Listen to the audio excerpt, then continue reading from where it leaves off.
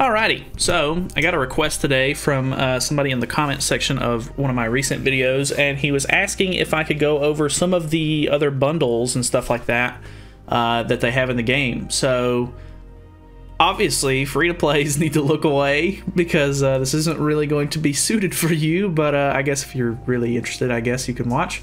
So yeah, we're gonna go to the bundle section. Obviously there are purchase diamond like bundles, I guess, that you can get. Just a quick look over. Most of these are not really worth doing, honestly.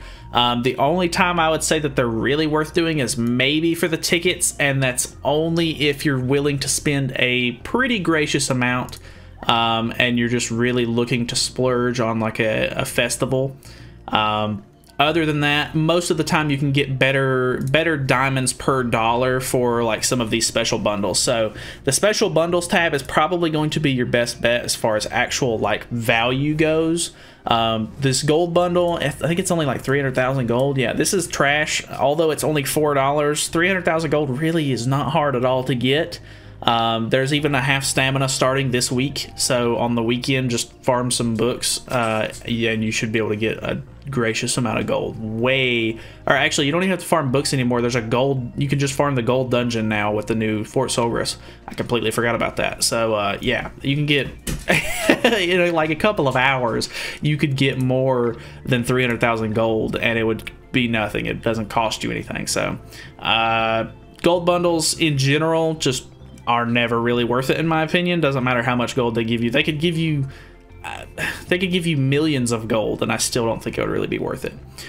Festival Hero Acquisition Bundle. This is $27 US, and although it does give you some pretty nice stuff, I don't know. Honestly, the limit break materials really aren't that worth getting on this. The thing that you're really getting here are 7 guaranteed Part 2 SSR tickets, which is okay, but there's a lot of like nowadays in this ticket there's a lot of clutter in here, so the odds of you actually getting what you're looking for is probably not the greatest unless you like need quite a few characters from this sort of selection here. Like this Red Jericho isn't really all that useful for a lot of things. Green Droll is pretty okay. Matrona's pretty bad. Zaratros is very niche, probably considered bad to most. Blue Zeldris is okay. Green Fraldron is, you know, kind of situational. There's so many heroes in this bundle, and a lot of them are kind of older now that really aren't worth using, that I would say this is probably not worth buying at $27, because more than likely you're going to get characters that you don't want, and they're just going to become Super Awakening coins or coin shop, you know, trades. So I don't know, really not, in my opinion, not really worth going for. Sorry for phone noises. 1 year anniversary special ticket bundle. So every so often, obviously, we're doing a lot of festivals and stuff like right now, and in the middle of this festival there should end up becoming a Valenti and Red Easton banner. And although that banner might be okay, this is where you're going to end up buying a lot of the tickets and stuff like that for those specific banners. So unless you're just really interested in those characters, which I'm kind of interested in Easton, or not Easton, but Mark II Valenti, so I may end up coming through whenever that banner comes out and seeing if I really want to spend like enough diamonds on some of these to actually summon on the banner. I may end up doing it, but that's just because I've got a little bit more like interest in that character specifically, and I've got a little bit of money that I can kind of throw into the game where it doesn't feel super crazy. Obviously, the $80 bundle is very hefty. So it really just depends on how much money you're willing to spend on the game, and if you actually think that it's going to be worth your time. So I don't know. Obviously, this is 7 multis, plus it gives you 2 multis worth of diamonds. But yeah, I don't know. That's kind of a super situational thing. Then there's guaranteed bundles. Sometimes these are okay. Kind of like right now, there's this bundle going on right now. I've already kind of went over it, though.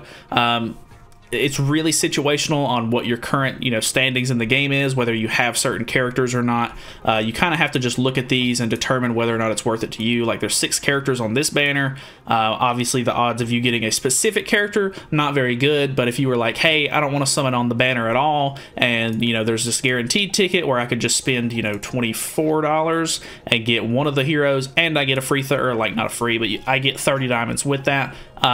It's not terrible. They do a lot of these bundles and stuff like that for like collaborations and stuff like that, which I think there should be a collaboration coming up pretty soon with ReZero. So there's probably going to end up being one of these style bundles where you can get, you know, one ticket that's going to guarantee you a collaboration unit, and it'll probably come with a little bit of diamonds and stuff like that. And these are okay if you're really looking to try to get those, you know, characters and everything like that. But I would honestly say buying a diamond bundle and probably just summoning on the banner would most likely give you sort of the same results. So, I mean, obviously this you just bypass the luck of having to do so, but I don't know, it's really up to you and what you think your, you know, how your luck rolls, really. So yeah, that's a big one. This diamond step up bundle is probably the best value for diamonds at the moment. They used to do other sort of diamond bundles and stuff like that in the special bundles, but they've pretty much stopped doing those and started doing this step up system. As you can see, I've already bought some of them because with the announcement of the collaboration coming up on JP and the Korean versions of the game, I know it's going to come to global pretty soonish. And there's a whole nother festival that's coming after this Assault Mode Meliodas banner. So I went ahead and bought a couple of diamonds just to kind of keep myself topped up so I can make sure that I can get the characters that I want. So honestly, these aren't bad. They really do have really good value compared to just purchasing diamonds from the regular like buy diamonds sort of like shop. Obviously, like, you can spend $80 here, and, you know, on the other one, it's going to give you, I think it's 102 diamonds plus 102 diamonds on a normal day, whereas right now with the festival going on, it gives you 66 tickets or something like that for the festival banner. And then right now, if you buy this one, like the $80 version of this is 102 plus 148, which ends up being 250 diamonds, whereas normally it would give you just over 200 diamonds. So you do get a pretty decent little increase there. So as far as like your value goes, this is definitely better than the regular sort of like the regular buy diamonds sort of prices and what you get for those.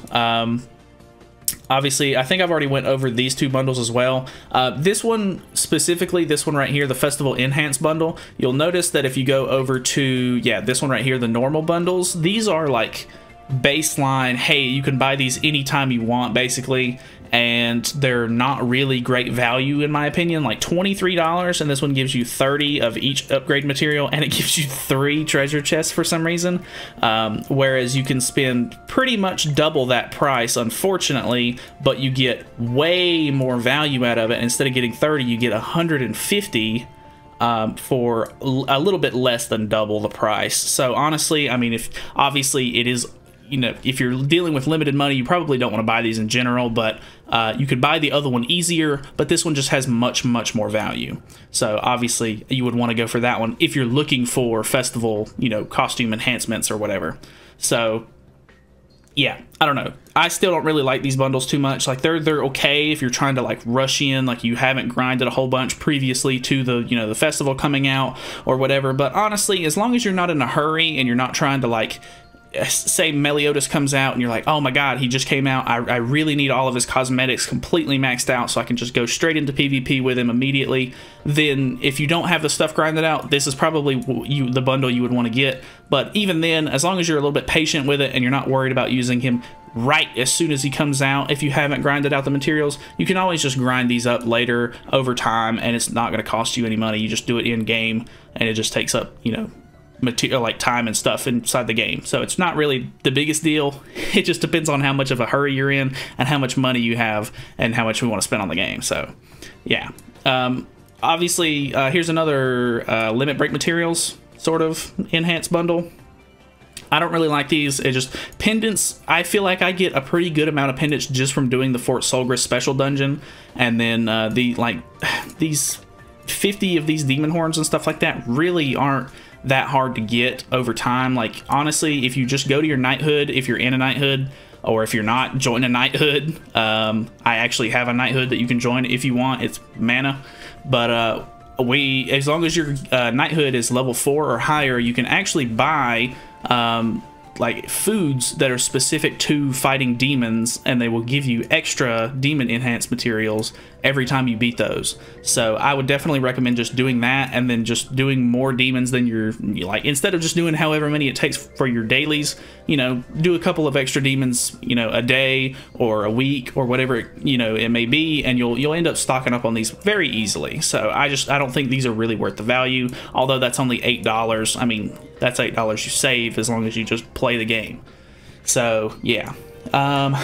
Homecoming equipment bundles, these come with these the SSR equipment pieces. Honestly, these aren't really all that worth it, to be honest, because even if you use this, the equipment piece that you get still is rolled randomly either way, so it's going to give you a random roll on the main stat and all the substats that you get from it. So it's not like it's really that big of a an upgrade. You'd be better off just grinding overnight or just throughout the day, trying to get a piece that already has a good base stat on it, and just spending hammers and anvils, just trying to, you know, work on substats anyway, because you're going to have to use the same hammers and anvils to get this, you know, piece that you get from that already, and it doesn't really equate to like anything great. I don't know.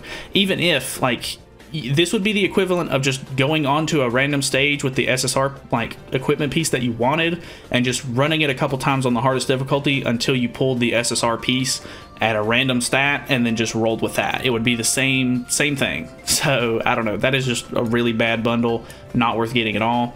I have bought this bundle once. These are really nice. At the same time, they're really RNG heavy because obviously everything in this game is RNG. I bought 1,000 anvils at one point, and I went through pretty much all of them on one singular like gear set, which it doesn't sound too bad, but a lot of the rolls were really like bad, just like my regular anvil rolls are. So it just, honestly, these 1,000 anvils frustrated me more for the fact that I bought it, because it really didn't help me all that much. It just kind of made me realize, hey, I spent money on 1,000 anvils and the rolls still weren't all that great, so I basically just wasted my money. I mean, obviously it gets you the rolls, like it gets you more rolls, whereas normally you'd have to wait for like an event to come around or whatever the case may be, so you get more anvils. But I don't know, these, after buying that first one, I don't think I'll buy these anymore unless I'm just really desperate for anvils. Plus it's $24, so that's a little hefty. So I don't know, up to you, but I'd say probably stay away from that one unless you just desperately need anvils. Homecoming equipment bundle, obviously, so you can see some of these are homecoming stuff. That just means that it's tied to a specific event. There was a homecoming sort of event that was going on a couple of weeks ago, and I think it'll be here for the next couple of weeks as well. So these bundles will still be in the game, but I'm sure there's going to be stuff that are like this in the future anyway, so kind of take some of this with a grain of salt, because the bundles aren't going to be the exact same every time. But these are very interesting. It's weird how they market this at $40, and all it is the stuff to get one singular UR set, because obviously this could engrave 6 different pieces of gear to UR. And although that's great, honestly, as long as you stay on top of doing your like training grotto each week, or you don't even really do it each week, it's like every 5 days or whatever it unlocks. This is basically just like a shortcut bundle, like, hey, I need to engrave a set right now. I've already got the pieces ready to go, but $40 is pretty hefty. I don't like this bundle. I've never bought this bundle. I've never been desperate enough to need this bundle. I don't think I would want to buy it in the future. I would just say kind of stay away from this. Make sure you just stay on top of doing the events and stuff like that. Don't just make UR sets willy-nilly, I guess. Just actually plan your UR sets out and make sure you're building them for characters that have multiple, you know, uses and stuff like that. I don't know, just I don't like this bundle specifically. It just doesn't really have a whole lot there for me specific. So, and then here's a starter gold and stamina bundle. Like I said, most of these gold bundles, absolute trash. Plus you get 5 stamina recovery pots, which is, you can do a multi in the game and pretty much get 5 stamina recovery pots from that or more. So, I don't know. Honestly, most of these bundles are not very, you know, great. The subscription bundles, these are what I recommend. the most. I don't even recommend the subscription like stamina bundle because it's really not all that worth it. I recommend these diamond bundles. These do really good. You get an immediate 30 diamonds over the course of a month. You get 140 diamonds, plus it makes it to where you can get a 100% deathmatch guaranteed. I know they do like sort of like events for that every so often, but it's nice to just be able to go in and get like my dailies and stuff like that done a little bit faster with this. Plus you get so many diamonds over the course of a month, and I think this one specifically is like $24 a month, and then there's the weekly one, which is like $8 a month, and I get this one as well, which is really nice because you get 10 immediately, and then you get 49 over the course of a week. And I mean, they all add up, honestly. Like, even though they seem kind of like a small amount, it builds up over time, and it gives you a pretty decent amount to kind of work with. I've been buying these for quite a while now. I think these are honestly the best value probably in the game, because $24 for like 170 diamonds is pretty nice. Because I mean, normally to get that kind of stuff, you'd have to buy like this big bundle, which gives you, obviously this one gives you like a little bit, you know, more than that, but $24, as long as you're willing to wait for it. Like, you buy these preemptively, you know, like say you're looking forward to the ReZero collab that's coming out pretty soon. You would buy these now and, you know, continue to buy them until it comes out, and then you should be stocked up on diamonds as long as you're not wasting a whole lot of them. And it helps a lot. So I don't know, I like those the most. Obviously, probably none of these are going to be worth getting unless you just really want stamps or something specific. The equipment bundles are all pretty regular. Like I said, a lot of these in these 3 tabs right here, you're not really going to want to buy stuff out of this. You're probably going to want to try to find a better deal on the same stuff for less over here on these special, like, you know, bundles tab. So that is pretty much all I have to go over, to be honest. Like, none of that other stuff is really worth your attention. The only other thing that you could really go for as far as a bundle is if you were looking at specific characters and their cosmetics and stuff like that. This is a pretty decent deal. Say I was looking at Melascula specifically. You do get 3 UR pieces, which is worth 90 diamonds by itself, plus they give you a 30 diamond like bonus for buying the set with money, which is pretty decent. Honestly, it's a lot better than JP's does. They'd actually, on JP and the Korean versions of the game, they don't give 30 diamonds out per purchase. It's just the UR cosmetics, which, you know, that kind of sucks for them, because, you know, that's free extra stuff that you're getting on the global version of the game, which is probably one of the very few things that we get that they don't. So I don't know. Honestly, if you're really liking the character or whatever, and you don't want to spend your diamonds, because it is going to be 90 diamonds to get a full UR set, sometimes it is kind of nice to just go ahead and buy the actual set itself. Like, for my case, I bought all of the Assault Meliodas cosmetics because I really liked Assault Meliodas, and having the cosmetics is very helpful. So that is pretty much it. Thank you guys so much for watching. Hopefully this helped you with your spending habits, I guess. I don't know. This was just a viewer request. If you have any other sort of, you know, videos that you would be interested in me trying to explain about the game, or whatever, like, sort of questions, I don't know, feel free to leave them down in the comments, and I will try to either make a video on it or just answer it straight up if it doesn't seem like it would be worth making an entire video on. So yeah, thanks for watching. I'll see you guys in the next video. See you then.